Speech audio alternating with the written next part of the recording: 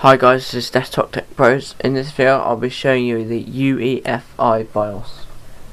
Now I'll be using an Asus F1-A75, none of the other editions, just a standard A75. So I'm going to power on the machine and I'll show you what it looks like. I've had to use a different mouse because my current mouse doesn't work on it, and I don't know if this one will, but hopefully it will work better. So yeah, my mouse is still a bit dodgy, so I'll zoom in and show you. As you can see, it's just jaggering along. But anyway, you can change the mouse controls, so you can change the so here's my priority and the hard drive or the CD. Take away that.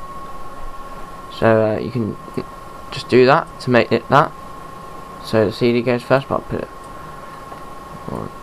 like that, so the CD is first. I'll put it back to the hard drives first. You can change the fan speeds here, like quiet, mid, turbo. I've got mine on turbo.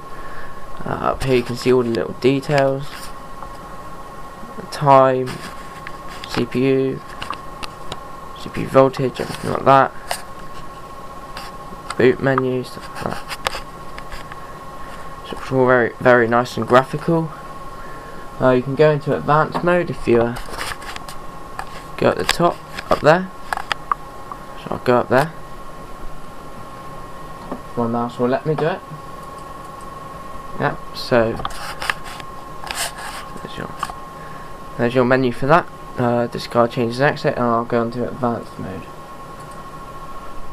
So here's your advanced mode. It's like the standard BIOS you find on the computer, just a little bit more graphical, and you still get to use the mouse. You can still use the keyboard and everything like that, but they kind of included the standard BIOS with the most graphical bit. So here's back a bit more technical options here. I'll go back to the UEFI. So see what that is. Yeah, we're back here. So yeah, you can see all the BIOS version up here, easy to see. So BIOS version, that you can see it's BIOS UEFI as it says up there. Yeah, yes, it's very nice and graphical. I'd say it's much better than the older BIOS. You can use your mouse, it's much more graphical.